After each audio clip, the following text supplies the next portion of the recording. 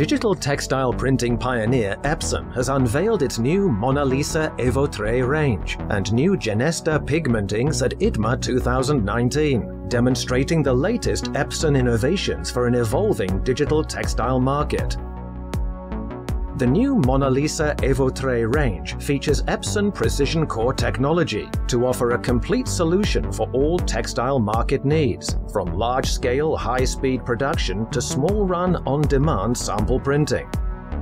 At ITMA 2019, Epson has shown its new Monna Lisa Evo Tre 64 and Monna Lisa Evo Tre 8, as well as its Monna Lisa Evo Tre 32, displayed in the 16-channel configuration, and Monna Lisa Evo Tre 16. ITMA exhibition is for us a very important meeting for all the customers located all over the world. So this time we wanted to show the entire lineup of our printers, and today you can see and touch 4 units printing, all of them with a different series of inks, in order to show that we are able to match any market segment requirements.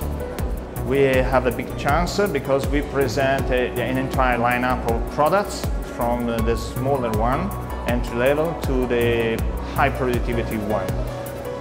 4 different models, 8-head, 16, 32 and 64, that grant for the high quality and the mass production. It's very important to understand that from now on Epson will have to invest a lot of money, a lot of time, and focusing on all market segments all over the world. So I really think that we have a chance for the smallest customers who wanted to approach the digital first to the high production level. It's a challenge that we have to win. ITMA 2019 has been an opportunity for Epson to confirm its integrated system for the textile printing world, called Total Solution. Total Solution helps operators seize digital textile market opportunities. The all-inclusive textile digital printing system features state-of-the-art textile printing technology, Epson PrecisionCore printheads and Genesta inks, which offer maximum results based upon Epson technology and fabric treatment expertise. This system finds its highest expression in Monna Lisa Evo Tre series, the successful range of industrial printers and a reference for the high-quality textile printing sector. Epson Europe has a goal to expand the Monna Lisa product both regionally across Europe, but also from entry-level affordable investment all the way up to highest productivity. But the one thing we make sure is that we keep the reputation, the high-quality reputation that Monna Lisa has got, from the entry-level model all the way to the high production, so that customers can feel confident when they buy Monna Lisa, they know exactly what they're going to get. To enable us to do the expansion, especially the regional expansion we want to achieve in Europe, we're undertaking a massive training program of Epson staff. So since Robustelli and Vortex joined the Epson family of companies, we've been slowly developing and transferring knowledge to Epson personnel.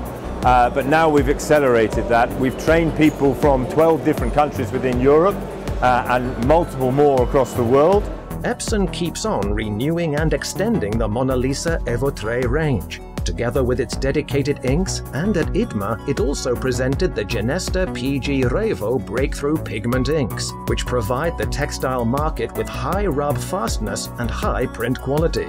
This assures eco-friendly performances because the fabric does not need any post-print treatment. Epson is very sensible to the environment impact, and so since the beginning when we start, we thought that we have to prepare the project in order to impact as less as possible into our world. So the machine itself is made following certain rules, and we have also the possibility to upgrade the old machine with the latest technology.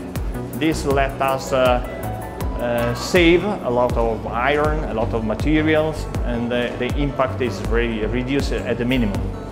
But not only for the machine, we improve our range of inks step by step, of course, during the last 15 years. And nowadays we present even the last series of pigment ink that gives a possibility to our customers to print on any kind of fibers in order to save and shorten the process as much as possible and save water, save energy, save chemicals. This, I think, will be a really challenge for the future, and we are in pole position.